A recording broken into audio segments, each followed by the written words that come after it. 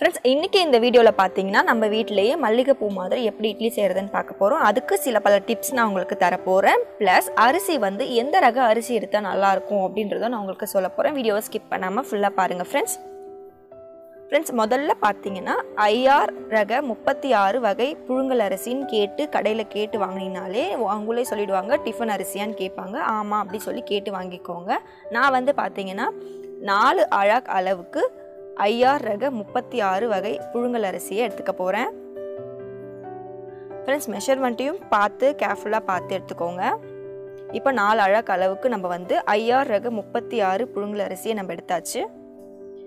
இதை இப்போ தண்ணி ஊற்றி நம்ம ஒரு 6 மணி நேரம் ஊற வைக்க போகிறோம். இட்லி அரைக்க போகிறோம் இல்லையா, அரிசி நல்லா ஊறணும். ஸோ ஒரு 6 மணி நேரம் டைம் கொடுத்துக்கோங்க.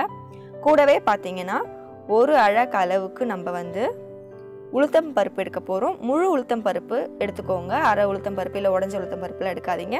அதே மாதிரி கூட 6 ஆமணக்கு விதையும் சேர்த்துட்டு இது ரெண்டுத்தையுமே நம்ம வந்து தண்ணி ஊற்றி 6 மணி நேரம் ஊற வைக்க போகிறோம். ஃப்ரெண்ட்ஸ்,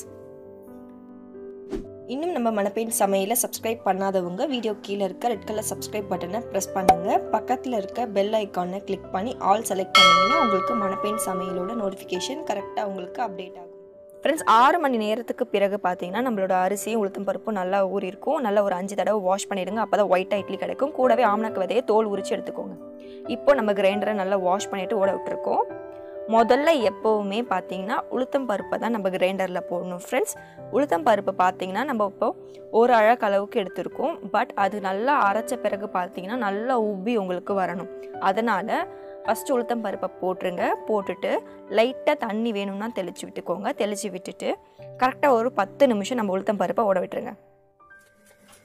10 நிமிஷத்துக்கு பிறகு பார்த்தீங்கன்னா நம்ம உளுந்து ஓரளவுக்கு அரைஞ்சிருக்கும்.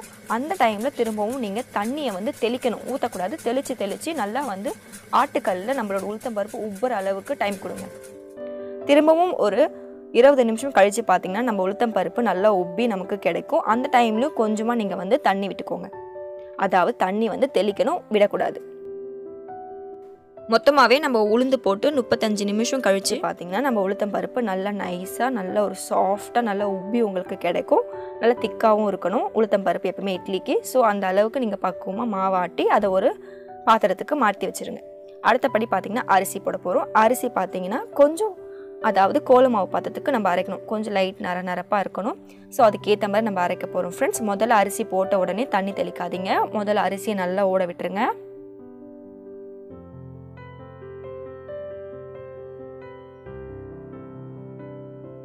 பத்து நிமிஷம் கழிச்ச பிறகு உங்களோட அரிசி இருகலாக இருக்கும். ஸோ அப்போது நீங்கள் தண்ணி தெளித்து விட்டுக்கோங்க.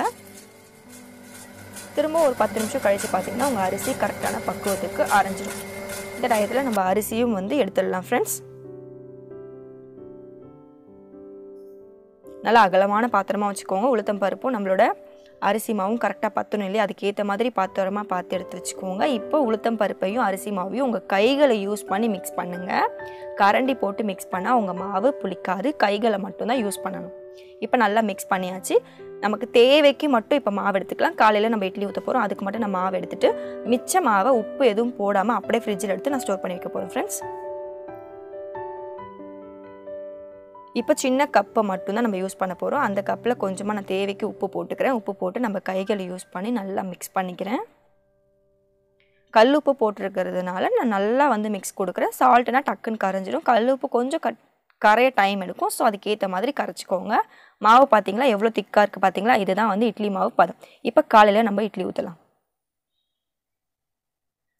இப்போ பார்த்தீங்கன்னா மறுநாள் காலையில் நல்லா உங்களுக்கு மாவு புளிச்சு வந்துருச்சு. இந்த நுரையை நீங்கள் கலக்கக்கூடாது. லைட்டாக கலக்கிட்டு அந்த நுரையோடு எடுத்து நம்ம இட்லி தட்டில் எண்ணெயை தடவிட்டு அதில் எடுத்து ஊற்றுங்க. துணி போட்டு ஊற்றுறதுனாலும் ஊற்றலாம். நான் அப்படியே ஊற்றுறேன். நீங்கள் துணி கூட போட்டு ஊற்றலாம். ஈஸியாக இருக்கும் எடுக்கும் போது. மாவு பார்த்தீங்கன்னா எவ்வளோ கெட்டியாக இருக்க பாருங்கள். அந்த பபிள்ஸோடு எடுத்து ஊற்றினா மட்டும்தான் நம்ம இது பார்த்தீங்கன்னா இட்லி பார்த்தீங்கன்னா மல்லிப்பூ மாதிரி இருக்கும். முன்னாடியே பார்த்தீங்கன்னா நான் வந்து இட்லி குண்டாவை ஸ்டீமில் வச்சுட்டு அதுக்கப்புறம் தட்டை வச்சுட்டு ஒரு 10 நிமிஷம் கழித்து நம்ம இட்லி ஓப்பன் பண்ணால் இட்லி நல்லா மல்லிகை பூ மாதிரி சாஃப்டாக வெந்திருக்கும். ஃப்ரெண்ட்ஸ், கை வைக்கும் போதே பார்த்தீங்கன்னா அப்படியே சாஃப்டாக இருக்கும். தண்ணி தெளிச்சிடுங்க, அப்போ தான் உங்களால் கை வைக்க முடியும். இப்போ நம்மளோட இட்லி ரெடி. இப்போ இதை ஒரு பிளேட்டுக்கு மாற்றிட்டு கூடவே நல்லா சூப்பரான சட்னி வச்சு சர்வ் பண்ணால் அட்டகாசமான மல்லிப்பூ அதாவது மல்லிப்பூ இட்லி வந்து உங்களுக்கு ரெடி ஆகிடும். இப்போ நான் உங்களுக்கு ஓப்பன் பண்ணி காட்டுறேன். எவ்வளோ சாஃப்டாக இருக்குது பாருங்கள் ஃப்ரெண்ட்ஸ். இந்த அளவுக்கு சாஃப்டாக நம்ம வீட்லேயும் நம்ம இட்லியை ரெடி பண்ணலாம். எல்லாருக்குமே கண்டிப்பாக மல்லிகை பூ மாதிரி இட்லி வரும். கவலைப்படாதீங்க. கண்டிப்பாக இந்த வீடியோ பார்த்துட்டு வீட்டில் ட்ரை பண்ணி பாருங்கள் ஃப்ரெண்ட்ஸ்.